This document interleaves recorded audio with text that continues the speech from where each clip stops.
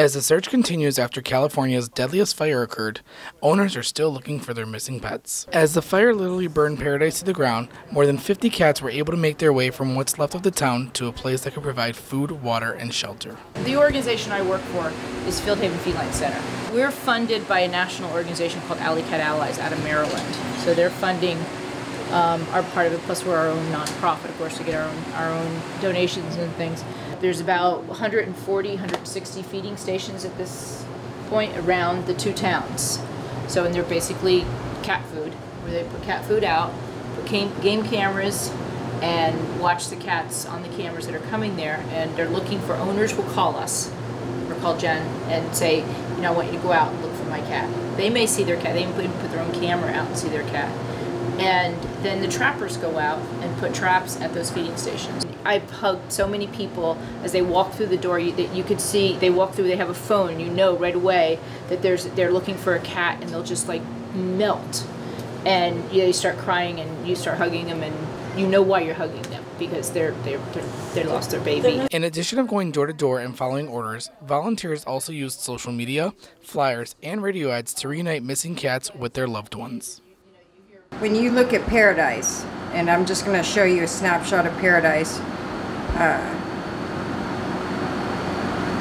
those are the missing cats, just in Paradise. So if that gives you a screenshot of just, I mean, it's quite a statement.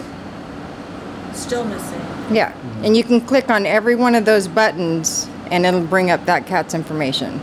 For the past 4 months, both teams have been working around the clock to reunite people with their beloved pets. The one thing is with a disaster this size, you have to trap on a massive scale, so it requires a lot of volunteers. So that's the big thing. And what my team tries to do is we build local teams at every fire. So we come to the area and we build local teams, people who are vested in the outcome who will stay, because we like to try and be there for a year after the fire. We had a cat that was a little bit aggressive, huge, just enormous cat, and when the owners came to look, and they didn't know if it was the right cat or not, but so I could see into the cage, so I was watching the cat, and the owner's coming in this way. He can't see his cat yet, but he started talking, and the cat's eyes got huge, and all of a sudden the cat started to talk, and he's yelling at his owner, where have you been all these months? And it was just like they hadn't even seen each other. But as soon as he started talking, then the guy just burst into tears. It was such a great reunion because it was all just, you knew right away you had the right match. A difficulty for both Joy and Jennifer is when someone calls in or stops by and provides a description of their missing cat. This is the hard part, is we have cats that come in that are unsocial. We have to figure out, are they unsocial because they're scared, they're frightened, they were somebody's, you know, people have very shy cats in their homes, or are they feral, or they were community cats. So there's no real recipe to it, it's just our experience. At Field Haven, we are very behavior oriented. We do a lot of specialty training in behavior. I call in behavior specialists when I need to on certain cats. I just had my veterinarian and our program manager were up here yesterday because I wanted their input on a few cats. So this one we've deemed that has been here for a while.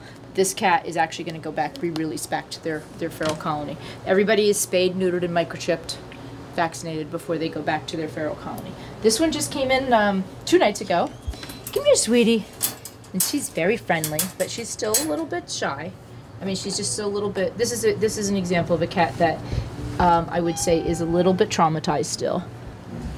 And I bet you within a day or two, she'll be right up here at the front of the cage. Because of both teams, many people who have given up hope in ever finding their cat have been reunited. This tops all of the fires I've ever worked. It's just so big, and people had so many cats. It's not just like you've got your 1 or 2 indoor cats. People had populations of outdoor community cats. I mean, the numbers are staggering. This is so much a people mission. I mean, it's about the animals, it's rooted in the animals, but it's about people. For Media Milwaukee, I'm Dimitris Panagiotopoulos.